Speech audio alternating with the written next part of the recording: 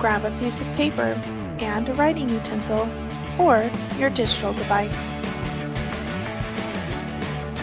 It's time to review multiples of 8. Before we start, we'll count by 8. Those are called multiples of 8. Count along with me. You may also want to write those on your paper to help you. Point to them if you already have them on your paper. 8, 16, 24, 32, 40, 48, 56, 64, 72, 80.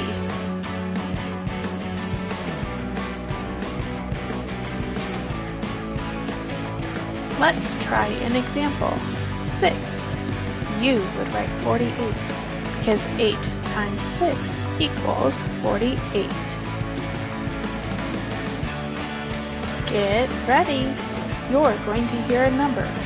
When you do, multiply that number by 8. Write the answer to that problem on your paper. 2.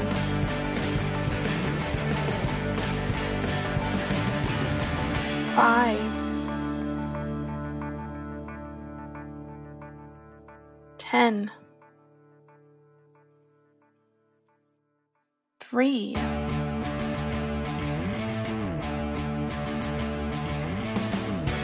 4.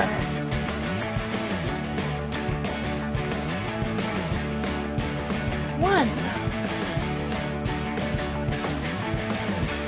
Ready to check your work? We'll go back through in order, this time with the products or answers. 16, 40, 80,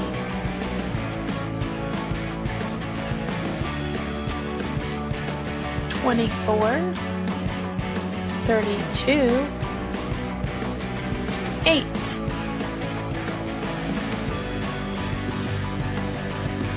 You're doing a whale of a job with your 8s. Keep up the wonderful work.